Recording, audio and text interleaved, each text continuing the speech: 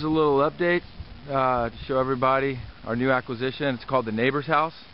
Happened to be right next door to our old project, Hat Trick House. And while we were working on that, we met the little old lady next door who had expressed some interest that she wanted to sell one day. That day came sooner than later, so we bought it from her. Here it is. We're going to have some major changes on the front facade of the house. We're going to take off all that fake brick.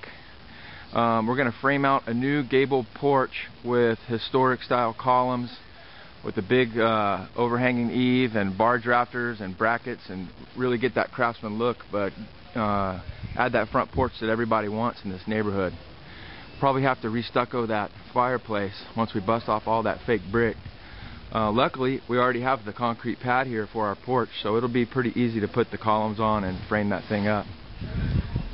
Coming inside, we're tearing the carpets out right now. It looks like we have some beautiful hardwood floors underneath. What we're going to do here is open up the living room to the dining room to create a big pass-through right there. We'll probably arch it. We've got a nice fireplace and some built-ins. And then from the dining room to the kitchen, we're going to open that all up. Probably do a big dramatic arch with a pass-through, and maybe we'll do our granite top bar right here going into the kitchen. Kitchen will be a complete gut, once again, all the way down to the studs, everything new. It's got this weird little interior hallway here. It's called the milk run from back in the 20s. Milkman used to come inside your back door and leave your milk and eggs. So we're going to take out that hallway. That'll give us a lot more room here for the kitchen to reframe up a laundry room probably at the back and a food pantry and stuff. So right here we got the dining room. We're thinking about doing some French doors out to the backyard here. We've got one little hallway right here. Originally it's a 2-bedroom, 1-bath house, 1,250 square feet. There's the back bedroom. There's the front bedroom. Beautiful hardwoods.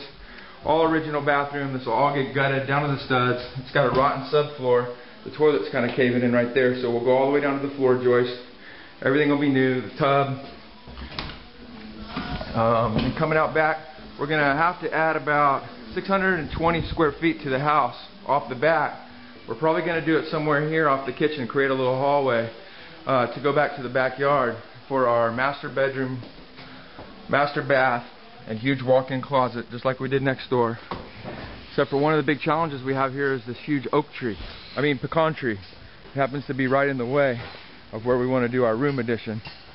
So what we're going to end up doing is trying to sneak around it and fit this in without taking down this beautiful tree. It's probably 100 years old, so we don't want to take that down, but we got to add about 600 square feet. So we'll probably come straight off the back of the house, and we'll do our master bath, a little hallway, big master bedroom back here with a walk-in closet. There's a Hat Trick House right next door. You see my new fence. So we've already got a new fence on that side. One bonus on this house is it has this brand new apartment in the back that the seller built 4.5 years ago. So that's virtually new construction. Just needs a paint job and a little cleanup, but that's going to provide us with a lot of upside on the retail end of this, because someone can rent that out as she did, and the tenant parked back in the alley.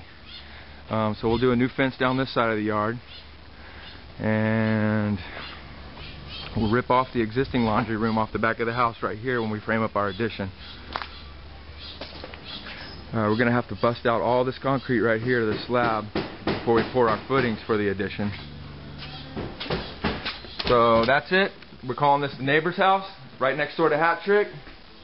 Bought it for $150. We're going to add about 600 and something square feet, bring it up to 1,900 square feet so we can get $175 a foot, which will push us around the 330 mark for retail.